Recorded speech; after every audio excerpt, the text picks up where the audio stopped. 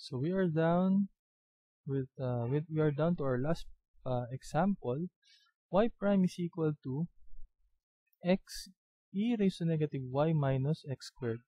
So this problem might seem a little tricky because of this, no? E raised to negative y minus x squared. But remember, that could also be written as e raised to negative y times e raised to negative x squared.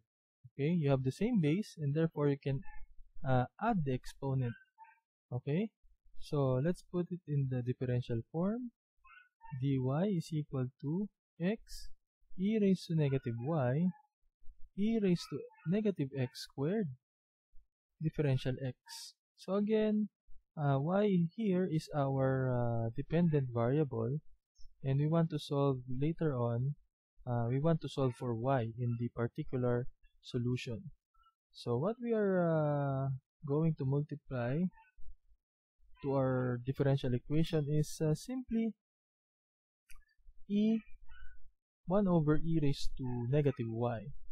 So we have dy over e raised to negative y is equal to x times e raised to negative x squared differential x. So simplify that. We have e raised to y dy minus e raised to negative x squared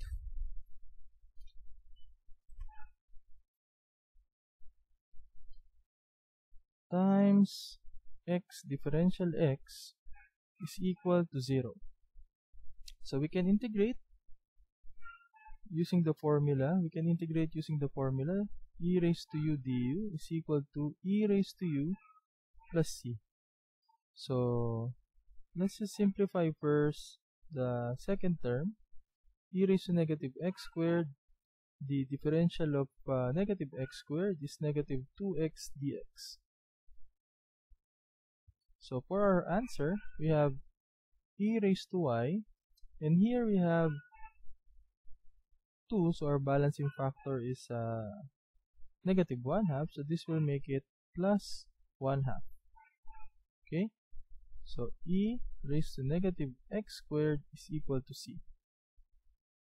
So let's go ahead and substitute the boundary condition. Is the boundary condition that when x is 0, y is equal to 0. When x is 0, y is equal to 0. Okay, so e raised to 0 plus e raised to 0 as well over 2 is equal to c. So we can clearly see here that c is equal to 2. Okay, or pardon me, c is equal to e raised to 0 is 1 plus e raised to 1/2, so c is equal to 3/2. Okay, so let's substitute that. We have e raised to y plus 1/2 e raised to negative x squared is equal to 3/2.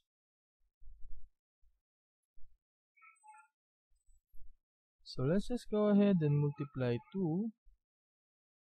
So we have 2 e raised to y plus e raised to negative x squared is equal to 3, and